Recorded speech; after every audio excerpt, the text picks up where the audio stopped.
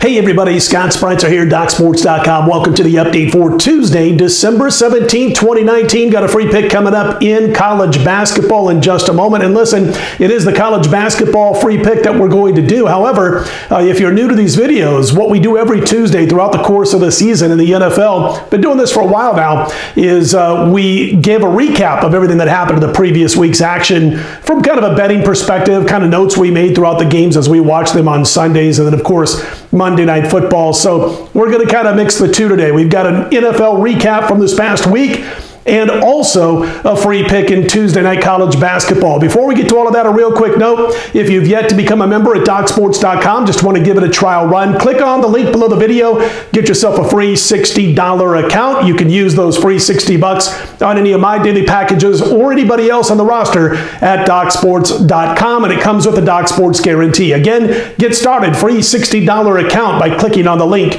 below the video.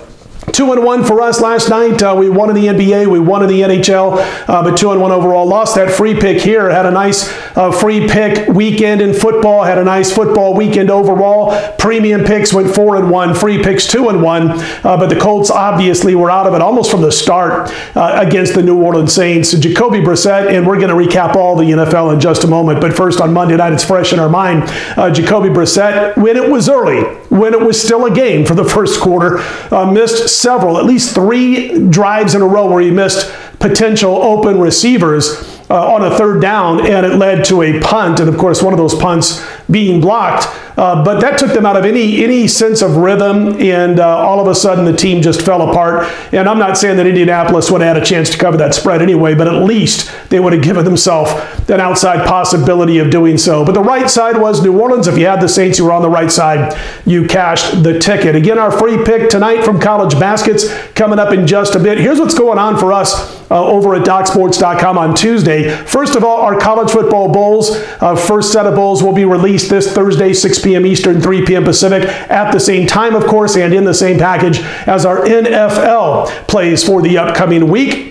You know what we've been doing? We're off with a 4-1 NFL week. We're now 38-21. That's 64% against the spread over the past 8 weeks. We've won 80%, or I should say we're on a college football bowl season winning run of 80% over the last decade. So anyway, we'll have the first few college bowls. We'll have our NFL all available this Thursday, 6 p.m. Eastern, 3 p.m. Pacific. And on Thursday's video, I'll let you know exactly what we're doing. As far as Tuesday, we've got NBA now on a 67% winning run after the Chicago Bulls got us the cover last night. NHL's been great all season long. Another winner last night, short favorite with the St. Louis Blues, blowing things open in the third period, getting the win over what had been a hot Colorado Avalanche team.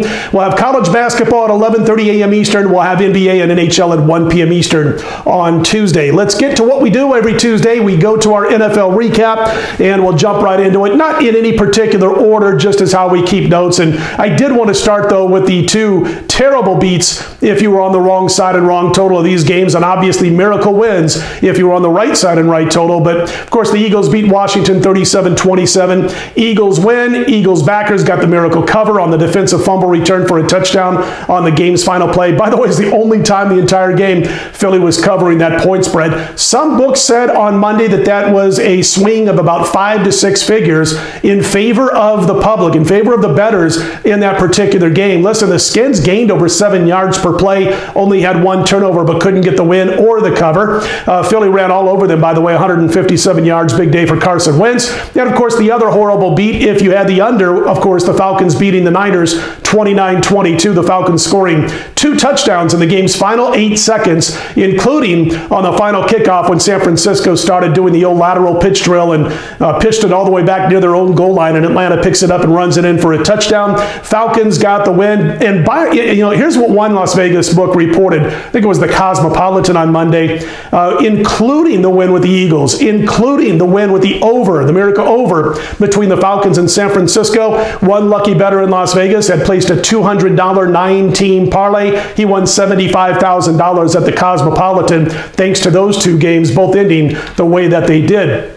The Dolphins lose to the Giants in what is likely Eli's final home game for the New York Giants. 36-20, New York wins. And Eli, wins, I should say. And Eli had 3 interceptions, but he also had a couple of touchdown passes. The Giants went 4 for 4 in the red zone. They averaged about 6.5 yards per play. Nice game for Saquon Barkley. The Buccaneers knock off Detroit 38-17. Wow, wake up Jameis Winston. 4 touchdown passes to the guys in Buccaneers jerseys. Only 1 pick to the guys in the Detroit jersey. And David Blau couldn't get it done for Detroit. Tampa outgained Detroit by 200 yards. They gained almost 7 yards per play in the win and cover. Arizona over the Browns, 38-24. The Cardinals, of course, with the win and the cover there. Hey, listen, I like the future for this Kyler Murray, Kenyon Drake combo in Arizona. I think it's going to be great. Nick Chubb ran well, by the way, for Cleveland.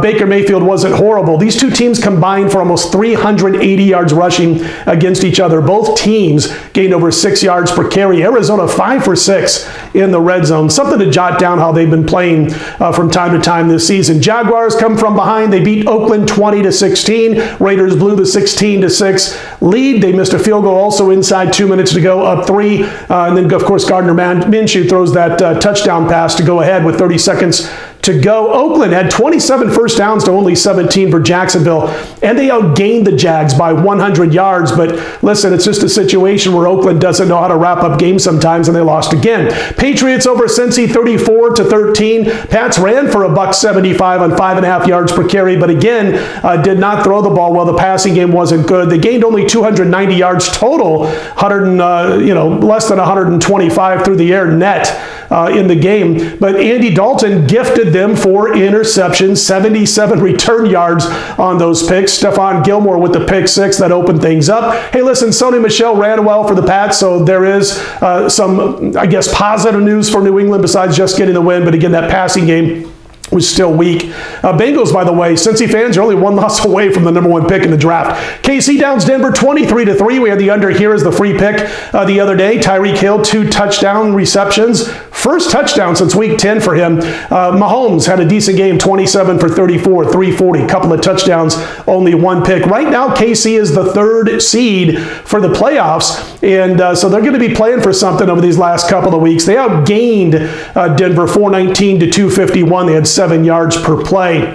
Best game from Mahomes, by the way, in a few weeks, despite the wrist injury, despite the ankle injury several weeks ago. Seahawks over Carolina 30-24. This was a tough one if you had Seattle. Seattle was up 30-10 at one point in the game, and over the final less than 5 minutes of the game, Carolina scored a pair of touchdowns to get the cover for a lot of people. Push for some, cover for others. If you got this one later in the week after it moved to 6 and higher, Seattle being the favorite. So kind of a bad beat there also if you had Seattle.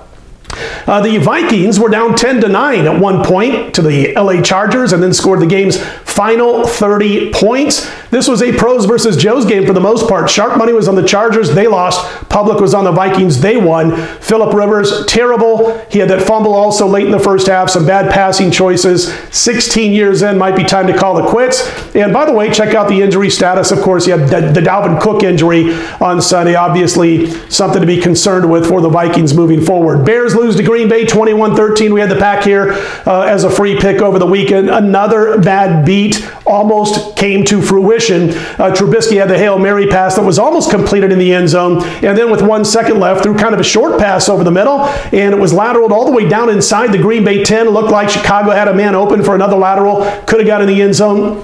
They could have potentially either lost this game but covered or sent it into overtime, but they fumbled the ball at the Green Bay 2-yard line. Green Bay got on it for the win and the cover. Green Bay just 12 first downs, and they were outgained by more than 120 yards in the game, but they had a +3 turnover ratio.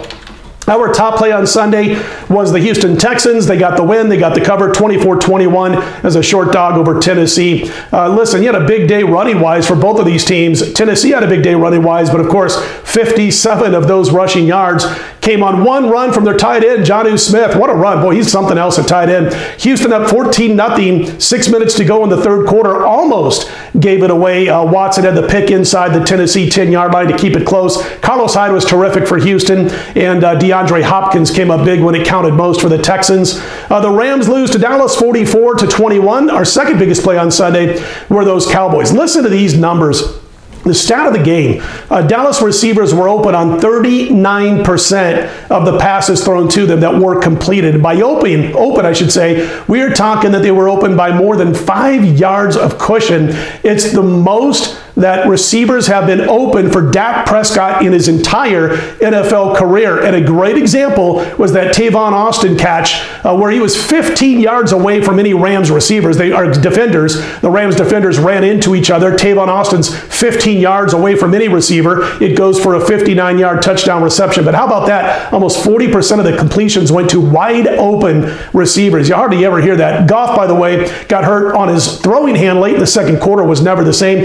Elliott and Pollard for Dallas combined for almost 250 yards rushing on 36 carries. And finally, Sunday Night Football, the Bills 17, Pittsburgh 10. Listen, thanks to the Bills win and the Steelers loss, the Browns and the Raiders are still in the playoff mix, technically speaking. Buffalo and Pittsburgh, boy, they were about even on total yardage, but the Bills ran much better than did the Pittsburgh Steelers. And the difference in the game, of course, was Duck Hodges and his 4 interceptions thrown. Got the Bills at the Pats this weekend, Steelers at the Jets. Pittsburgh owns that tiebreaker, by the way, against the Titans due to the best win percentage in conference play if the playoffs were to start today. So there's our recap and the notes we took and everything we saw. Hopefully you can use some of that for your handicapping this upcoming week in the NFL. All right, again, Tuesday, before I get to the free pick, Tuesday, we've got NBA, 67% run. That's at 1 p.m. Eastern. Also 1 p.m. Eastern for the NHL over at DocSports.com. Up over 60% of the NHL on the season. And then, of course, we've got college basketball at 11:30 a.m. Eastern.